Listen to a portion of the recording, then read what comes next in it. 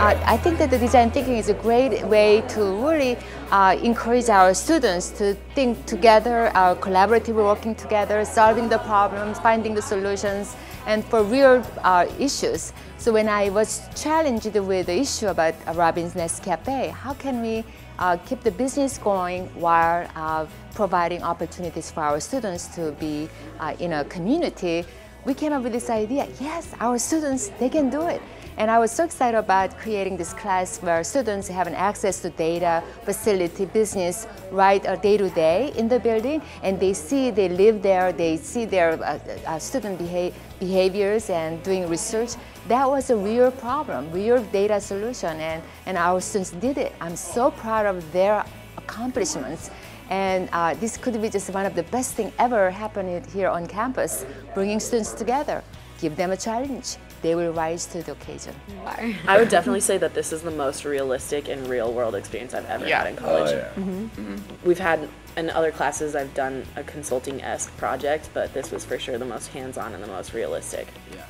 We did the research, obviously cut down from an entire semester to, you know, a solid chunk of a third of a semester, but we actually went ahead and put these things into effect and looked at the impact that it had on not only our school, but the community that we've created here. The entire school's vision was to have these like experimentally based, like real life application classes, and that actually like came to life this semester. So it was great to be a part of like the first class.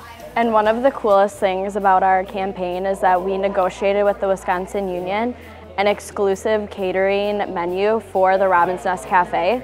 And so no other Badger market has this catering menu. And it's really special to the Robin's Nest Cafe, and it kind of makes us unique, which we are. Yeah. It was a hands-on experience with this project. Most of the classes that you take for the retail program have projects, but this one was different in the sense that we were actually working with a business, and we were able to see our results and craft results that we thought would really benefit and leave the Robin's Nest Cafe in a good, profitable, and sustainable position. I almost saw it as if it was an internship because you were working with real people's money and you had to make sure that you weren't going to waste it away, and that in the end you'll be able to see what you've impacted and the results that come from it. Working with the class, the ideas started coming together, and they were really, I thought, some very good ideas. The cafe just took off immediately with everybody abuzz about what was all going on with these projects and what they were trying to do and everything like that, that it was the biggest start for a unit that I've ever had in my 25 years working with the Wisconsin Union and starting 17 other units already. So it was pretty amazing. I learned how to work in a group and like strategic planning after this too. Like I could potentially see myself working for a nonprofit carrying out strategic planning, which is a group setting too. So this class was like really good preparation for that.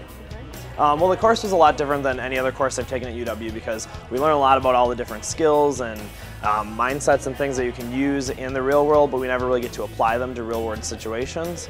So we can read them in textbooks and write about them all we want, but being able to implement them and really see what the end result is has a really big impact on us and to the School of Human Ecology. And then you changed your furniture again, and all of a sudden it was back to being like that. Just that, you know, the impact of the things that you guys have planned and implemented was amazing. I thought it was funny.